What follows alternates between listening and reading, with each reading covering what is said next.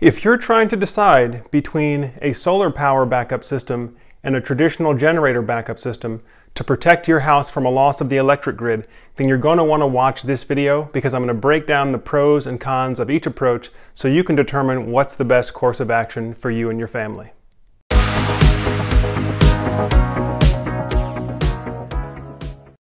Hi everyone, Joe Ordia here for Solar Surge. And for the past 8 years, I've been helping families get their households set up to survive a loss of the electric grid. And in that time, I've done over 500 homes. Chances are, if you're watching this channel, it means that you have some interest in solar power and renewable energy. And you're probably torn between installing a traditional grid-tied solar power system to help save money on your electric bill, or installing solar with battery backup so that you can not only save money on your bill, but also protect your home from a power outage. Of course, the other traditional option for protecting your home would be a fuel-burning generator, or sometimes called a standby generator. And what I'm going to do with this video is try to help you understand the pros and cons of each approach so that you can make the best decision for you and your family.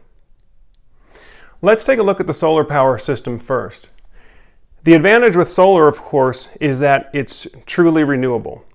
Once the system is installed, there's zero ongoing maintenance cost or fuel cost, right? The sunlight provides the renewable energy source day in and day out, so you don't have to worry about purchasing or storing fuel. The other advantage with solar is there's no counterparty risk, meaning that you will have physical custody of your solar energy generation, and if you do the battery backup with your solar system, you'll have physical custody of the battery right there on your property. That means in a time of crisis, potentially, you don't have to worry about going out trying to buy fuel or having to purchase fuel ahead of time and try to store large amounts of fuel. So it's a completely self-sufficient system with zero counterparty risk. As I touched on earlier, there's also no operating cost or maintenance cost. The solar and battery system is a solid state system, meaning that there's no mechanical moving parts that would wear out or break down over time. So it's not something where you're going to have to plan for a semi-annual or an annual maintenance plan like what you would have with the generator. Now, some of the drawbacks of the solar power system that you have to make sure you plan for is that it is a finite energy source. Each day, your solar panels are only going to harvest a certain amount of energy, and typically we're going to measure that in kilowatt hours, kWh. So let's say, for example, this system here harvests 25 kilowatt hours per day, then that is really all that you have to use in terms of energy available to you that day. You know, when you're talking about a solar backup system, you're going to want to have an energy budget. And much like you budget your finances, you're going to want to say, okay, if I have 25 kilowatt hours of energy available, how do I want to spend that energy?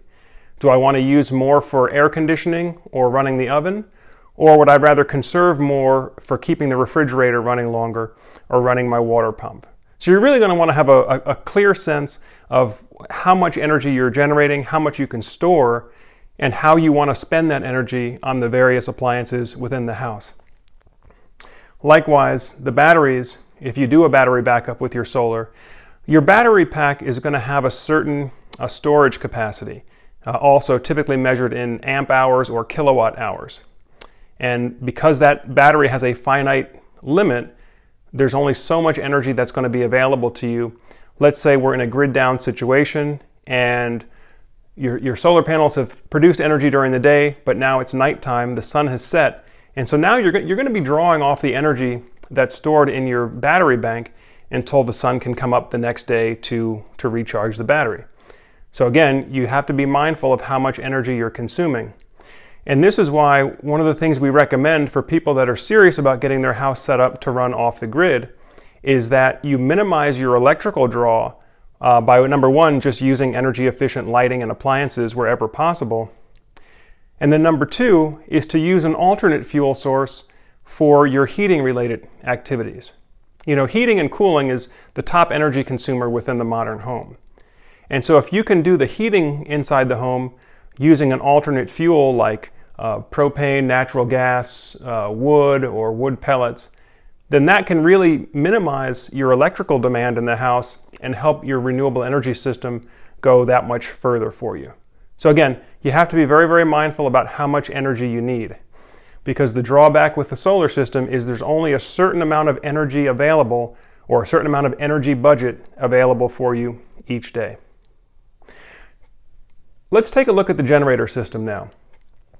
Now, the generator system typically has a power rating in kilowatts. The unit that's pictured here is a 16 kilowatt home standby generator. They now have these models that go up to 22 kilowatts for home standby generator. And the advantage of the generator is that you could conceivably run this unit at full blast, 22 kilowatts, for as long as you like, as long as you're willing to consume the fuel and pay for the fuel that it takes to run the unit here. So with 22 kilowatts, you can run virtually your entire house. You could run your central air conditioner, you can run your heat pump if it's wintertime, you could run your electric oven, your electric water heater. There's a lot that you can do with 22 kilowatts worth of power. But again, it comes down to, do you want to burn that much fuel, and are you willing to pay for it? You know, running a generator like this, even at half load for an entire day, you could easily burn $80 to $100 worth of propane fuel each day. So for most people, that's not really practical. It's just too expensive. And then the other concern you have, of course, is how much fuel storage capacity do you have on your property? You know, if you're burning, let's say, 50 gallons a day, even with the largest residential propane tank available, you're only going to be able to last 20 days in a grid down situation. So you have to consider, are you preparing for a long-term power outage or a long-term economic disruption where you really need something that's going to be truly sustainable even for months or years at a time? Or are you preparing more for infrequent, short-duration, storm-related power outages, in which case the generator might be a better solution for you? That way you don't really have to worry about budgeting energy. As long as you're willing to pay for the fuel cost and you have enough storage capacity in your propane tank or your gas service, then you can conceivably just continue on with your lifestyle as usual without having to worry about energy conservation or making any energy efficiency upgrades to your home. So again, it really comes down to, what are you preparing for? Long-term major societal disruption or economic disruption, the solar renewable energy system is going to be your best bet, because you could run as long as you need with no counterparty risk, no need to purchase or store fuel. The generator backup is going to be better for somebody who's preparing for a short-term and infrequent power outages, and they want to be able to continue their lifestyle as normal without having to make any adjustments.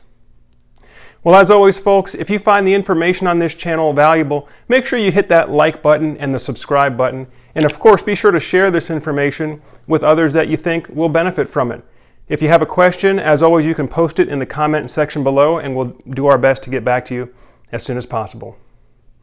As always, I'm Joe Ordia, encouraging you to get prepared and be empowered. Thanks for watching, and we'll see you again soon.